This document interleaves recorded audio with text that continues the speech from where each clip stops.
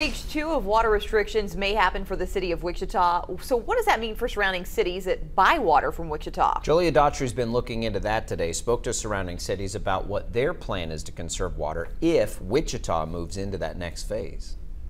If Wichita moves to stage 2, which is likely at this point, it would include mandatory water conservation, including limiting watering lawns to once a week.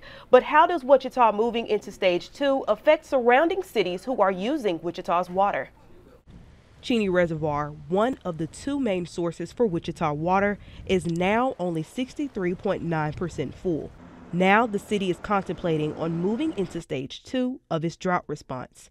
Derby buys water from Wichita, and the drought plans mirror each other, says Derby City Manager Kyle Mangus. When Wichita decides to announce and fully trigger them going into phase 2 of their conservation plan, we go into phase 2 of our conservation plan. Just like Wichita, Derby residents could see penalties if they don't follow the rules, like limited outdoor watering.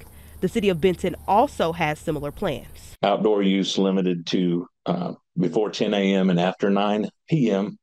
and outdoor watering restricted to like a hose or a bucket instead of sprinkler systems. The city of Benton is also planning to reduce peak demands by 20% and overall weekly consumption by 10%. The city of Derby would like to remind people water consumption is not limited to just residents, as the city is planning on doing their part. In our parks, in our areas, we're going to try to follow Wichita's lead as well, as far as not using as much water as we typically do, conserve where we can, try to not plant as many trees, try to not water our parks as much, to try to conserve water as well. Other cities like Park City, Valley Center, and Rose Hill could be affected if the city of Wichita moves into stage 2 water conservation. Again, stage 2 would mean mandatory water conservation instead of voluntary.